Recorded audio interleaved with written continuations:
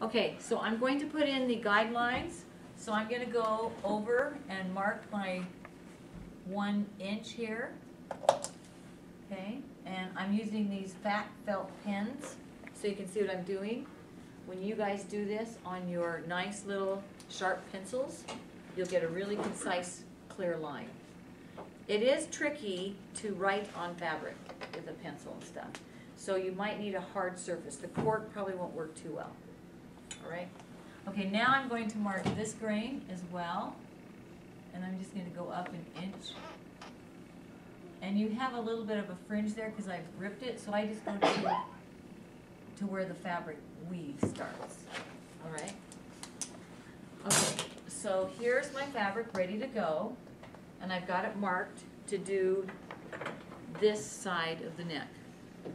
Okay, the next thing I'm going to do is I'm going to take it along this line and I'm going to fold it and I'm going to finger press it, or if you want to rub it on the desk or something, but I need that to kind of stay under, okay? And then the next thing I'm going to do is, I'll show you what this looks like before I start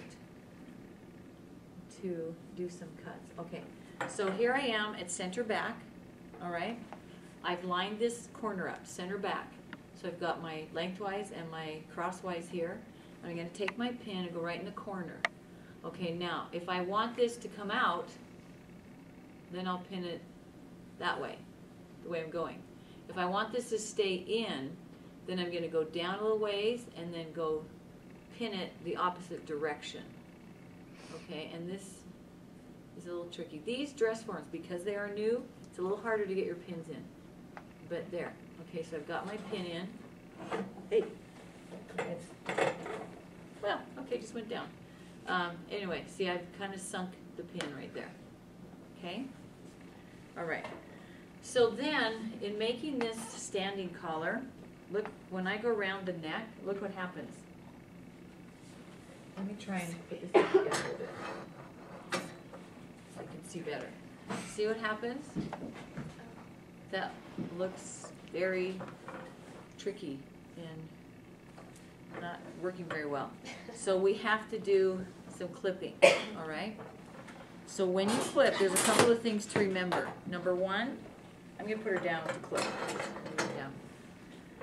When you're clipping, you cannot clip through your seam line. What happens if I clip through my seam line? Well, I can't glue it back together. I can't tape it back together like a paper pattern. I have to start over. You can't really staple fabric too well.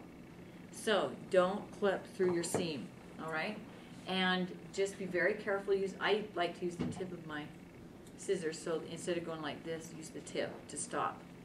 So about every inch or so, I'm just going to go ahead and clip into my seam line, okay?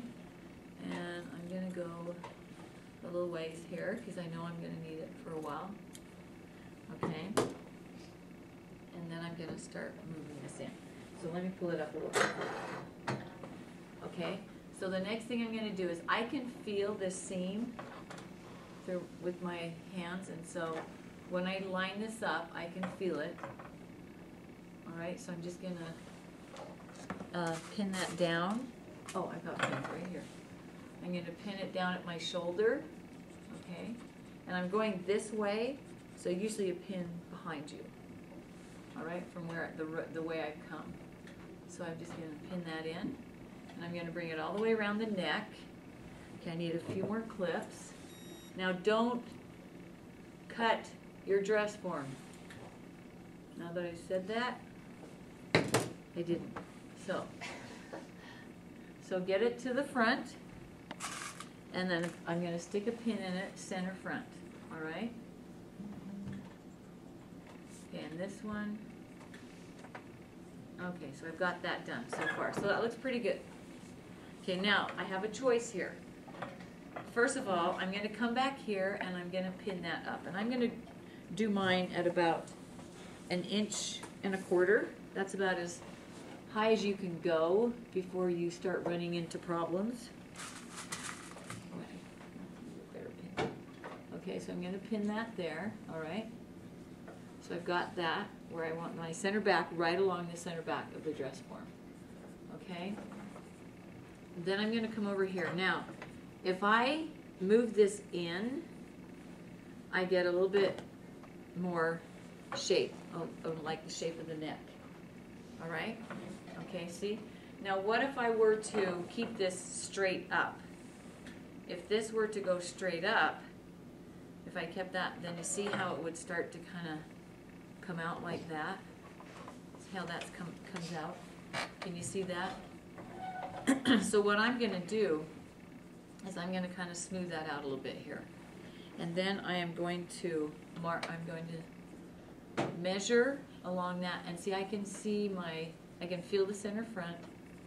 So I'm marking that, and then I'm going to stick a pin right there. Okay? Okay, let me measure that again. Make sure I got that. Yeah. Okay, so there's my pin. Okay, I'm pretty much finished. All right? So let's talk about marking, okay?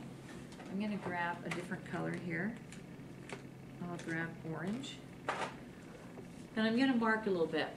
First of all, I'm going to mark right here where I end it, okay? And I'm just going to put a dot.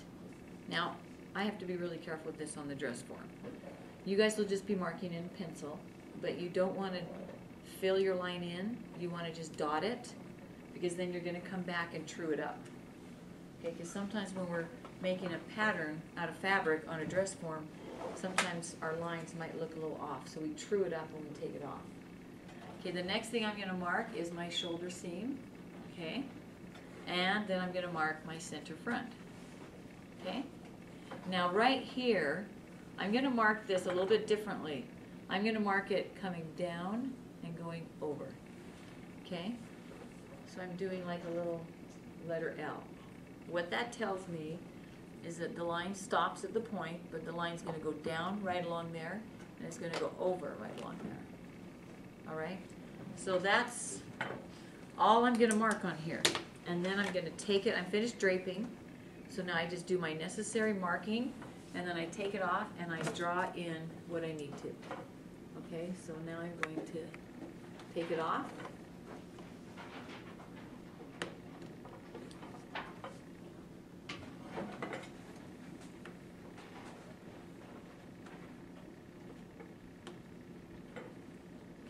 Now I'm going to finish it up. Okay, so let me put it up here so you can see it. Okay, so there's my marks. And what I'm going to do is, because this comes straight down, I can actually just draw that in. Okay? And then this actually just comes straight across. Okay, because I'm making it the same width all the way along. I'm just going to make sure that when I'm just going to put a few dots at my 1.25 inches, and then I'm going to line that up and kind of true it up, so I'm kind of in the middle of my lines, and then I can draw that. Okay? So there's my collar. Now mine actually ended up being almost a right angle there. But yours may not be. Yours might be a little bit more slanted. I could have probably smoothed it along the neck a little bit more, but I just, I kind of smoothed it a little bit and went up. So that's like a Chinese collar. Now let's label it. This right here is the center back. Okay. This corner is center front. This is the shoulder. All right. So I'm just going to call this a Chinese collar. Okay. And I'm going to put this on the fold, and so it goes up in the front. If I wanted to turn it into a mandarin collar, then I would curve this edge right there. Okay? And that's kind of what they did in the book, only she actually used something on the dress form to follow that curve. But if I wanted a mandarin, I just go like this. Okay? So that's a mandarin collar. Now, how many should I cut of this? First of all, I'm working on a 12. How many should I cut? 2. Okay. All right, so now let's talk about seam allowance. Okay, so in doing my seam allowance, the rule to remember is if it's a straight seam, you want a 1-inch seam allowance, straight lines. If it's a curved line, you want 1/2 inch to 5/8. So those are pretty much the rules you need to remember, except on a collar, there's one additional rule. On a collar, on the style edge, you only want 1/4 inch.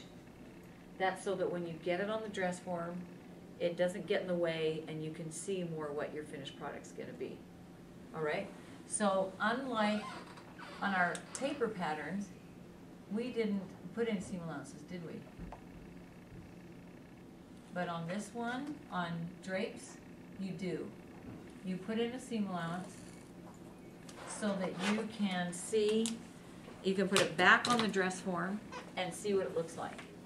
Okay, so I went ahead and I drew in my 1/4 inch, and I've already got my collar here, so now I'm going to cut it.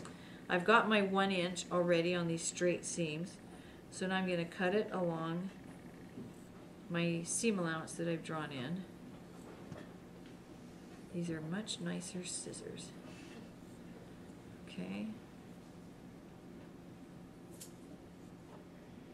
There. Okay, here is my pattern. So you're ready, this is what you're going to turn in. But you're going to put it back on the dress form. Okay, so let's look at this.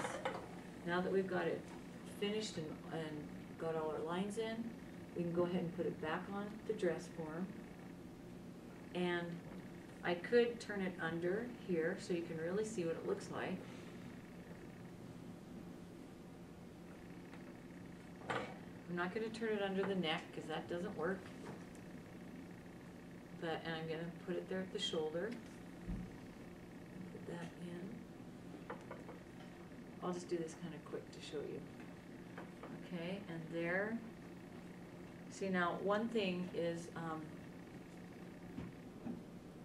see, when I did this one, these pins are really long, so they're kind of hard to get in. But see, I did it, well, if I want to turn the seam allowance under, then it would look like this.